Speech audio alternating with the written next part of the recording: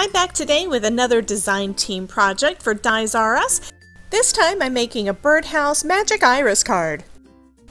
Hello and welcome to Debbie J's Crafting Corner. I'm Debbie and each week I show you how you can create awesome cards and other crafty projects. Because if I can make it, you can too. So if you'd like to see more tutorials and inspirational videos, be sure to subscribe to my channel and hit the little bell to be notified every time I upload a new video. For today's card, I created this super cute little birdhouse using the Magic Iris Birdhouse die add-on. I couldn't help myself when I got that one in. I'm also using the regular Magic Iris dies. We've got the 3 circles. One has the flux capacitor cutouts on it. Also, we've got the 3 little sausage pieces and the 3 stabilizer pieces.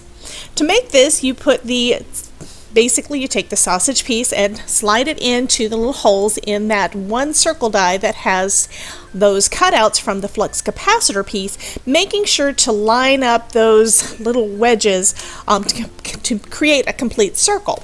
Then you're going to use some mini glue dots to place them right on that little X that is also die cut. You have to make sure you're using the right size glue dots, otherwise it's not going to really work right. It'll either be too much or too little adhesive. The mini glue dots are the perfect size for that. And I'm just adding one of those little mini glue dots to each of those little X's, making sure those sausage pieces are lined up perfectly, and then I'm going to add one of those other circles on top.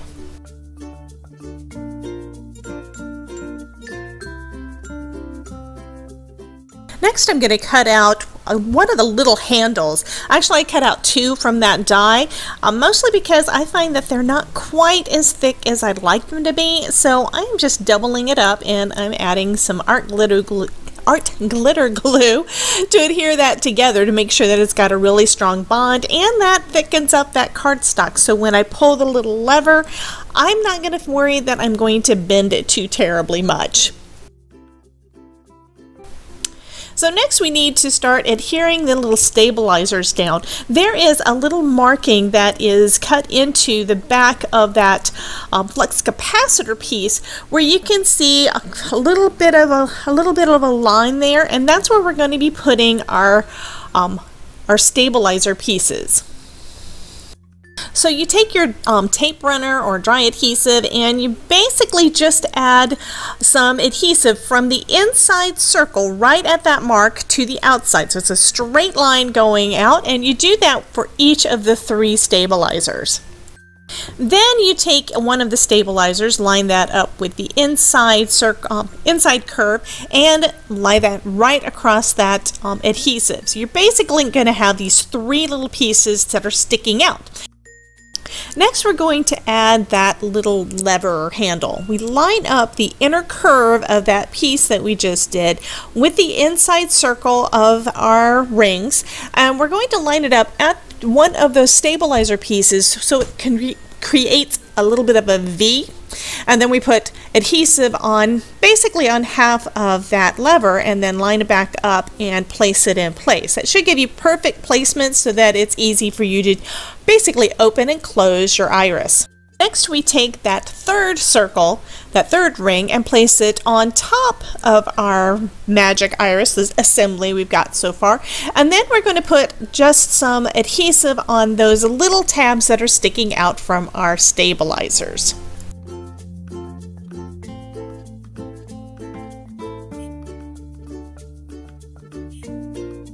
Next, we're going to take each of those little stabilizers and gently, I do mean gently, wrap it around the front. You do not want this to be too tight, because if it is, your Magic Iris will not move. So you need to just gently hug it around. If it reaches the other side, the inner circle of your ring, then you've got it way too tight. Now that the mechanism is all done, it's time to start decorating our card. To give a background for my birdhouse, I'm using the cover plate die that comes as an add-on for the Magic Iris.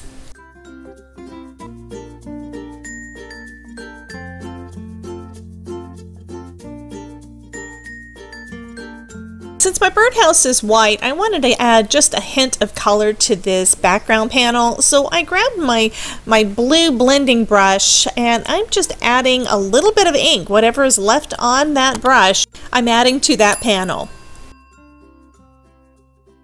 I'm going to use some green cardstock as my main panel, and I want to place my little white circle. I actually want to use a white circle so I can stamp on it, and I need to add that in the right place on this panel, so I'm just lining up the cover plate over the green cardstock and putting some glue on the back of that little circle, and then I'm just going to place it right in that center spot. That's going to give me perfect placement for my sentiment. In the cover plate add-ons set, there's also this little die that adds an extra little tab to go on your pull tab. So I'm also cutting that out of that same green cardstock. And using my art glitter glue, I'm going to glue that onto the end of that tab.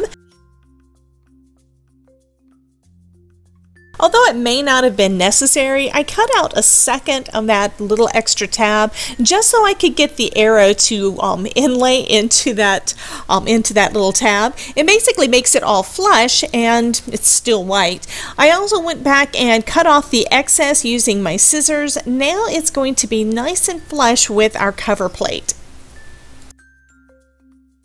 I'm adding some dot liner adhesive to the entire front ring of that mechanism and making sure that my window is closed. I now can position that just perfectly on the back of that cover plate so that the tab, the little pull tab, lines up right, and that makes it easy to operate and everything's adhered in place. For my sentiment, I'm grabbing a couple of the sentiments off of the Reveal Wheel sentiment stamp set from Lawn Fawn. I just thought that these were appropriate and they're the right size. Mostly I picked the stamp set because it's the right size for that little window.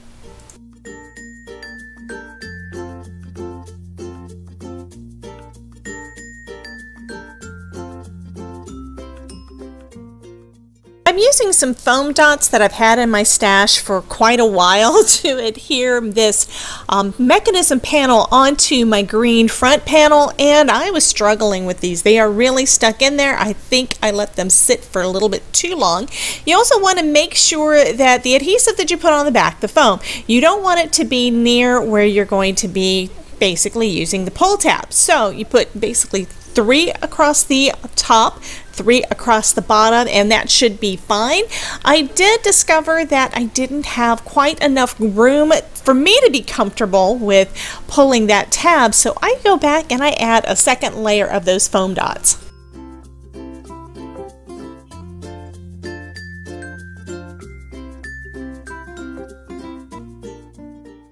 Now I can add some adhesive to the back circle and opening up that window so I can see well, can place that right over my little circle and you've got perfect placement again.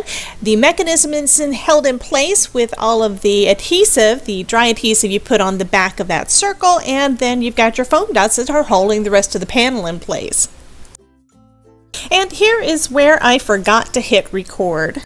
I used art glitter glue to adhere that little birdhouse down with the window going right over my magic iris window, and then I cut out some grass from that green cardstock using, I believe it was one of the Lawn Fawn hillside grassy border dies. Then I also ran it back through with that stitched cover plate die so it would have that nice little stitching around the bottom. Now I'm just gluing that in place over the top of my little the little post, I guess, for my little birdhouse, and this is just turning out so adorable.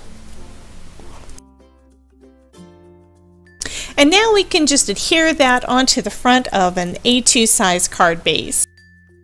Now this card doesn't really need much, but I did decide to add just a little bit of bling.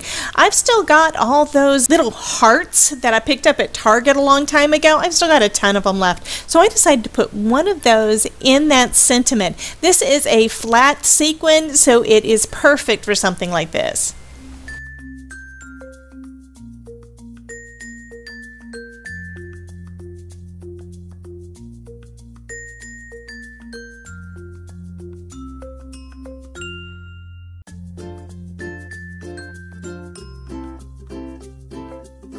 For the inside of the card, I took another of the sentiments off of that same reveal wheel sentiment set, and I'm just adding that down to the bottom. I figured that's going to be a good companion to the sentiment that I used on the front that says, "You are so fabulous." So on the inside, it's going to say, "I can't thank you enough." So this is a thank you card. Also taking a couple of little die cuts that I've got left over from when I was playing with the Birdhouse die set. I'm taking one of the little birds and a flower, and I'm going to add that to the inside of the card as well. That finishes this DiesRUs design team project for today. Some of the products that I use can be found at the DiesRUs website, and I've left links to these in the description below. Here are some other videos that I know you'll enjoy. Thanks you so much for dropping by, and remember, if I can make it, you can too. See you next time.